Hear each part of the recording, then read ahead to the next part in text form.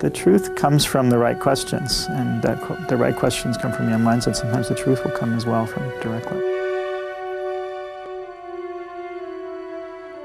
What we did was a very simple chemical set of reasoning. We discovered that the material that we were putting into a worm and causing gene silencing was impure, and that the component responsible for the silencing was an impurity called double-stranded RNA.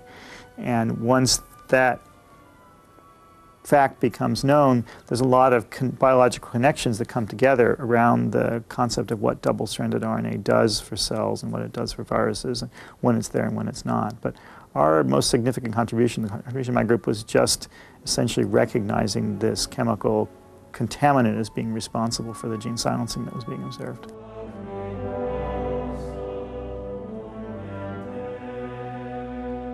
There are really three elements of the sort of ongoing work in the RNAi field. One is to understand how this process happens, how the cell senses foreign information and how it uses that information to clean up its own act, essentially, and not let the foreign molecules get too out of control.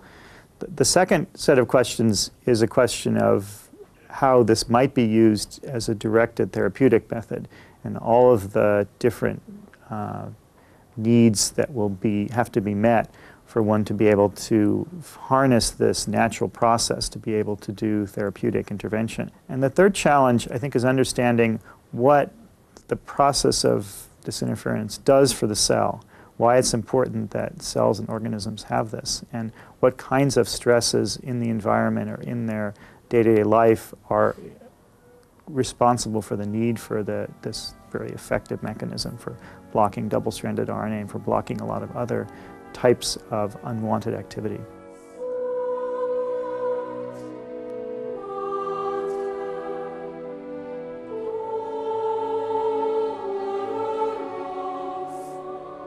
I've pretty much started out in life with an excitement about science, coming from a family where there was a lot of interest in learning about various things and a lot of interest in learning about the world.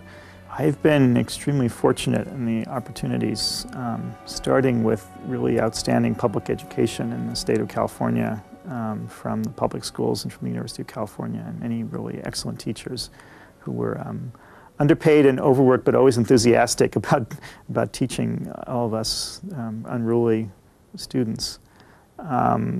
As a graduate student, I was at a wonderful institution, MIT, and worked for Phil Sharp, who was a really great mentor at that institution.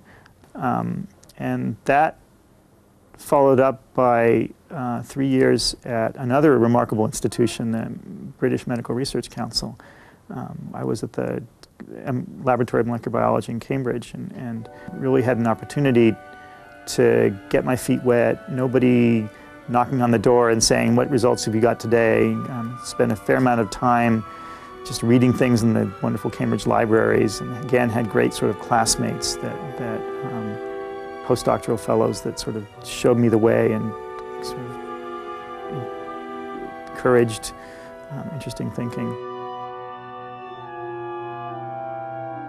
I find is the best way to inspire young people to follow a career in science is to let them hands-on be able to work with scientific samples and scientific questions, even if it's, as long as it's not dangerous, but even if it's not very clean or a little bit messy, or it's something that they're not going to find the answer to the cure for the common cold in their 4th grade class. I think it's important to let them have at it in terms of asking scientific questions. And often, from the point of view of a sort of middle-aged scientist, you actually get some of the most interesting questions from talking to young people, and young people going back to age 2, where one can see questions that really drive the basis for research. We have a lot of technology, and one of the things that's limiting is really asking the right question a lot of the time.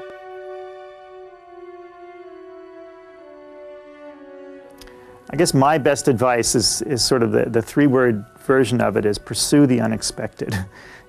Find things out there in the world that aren't predicted by the information that's present and at hand, and see what's responsible for that. A lot of times those are issues that are very exciting, but we don't have the techniques to pursue yet. But a lot of times they're interesting.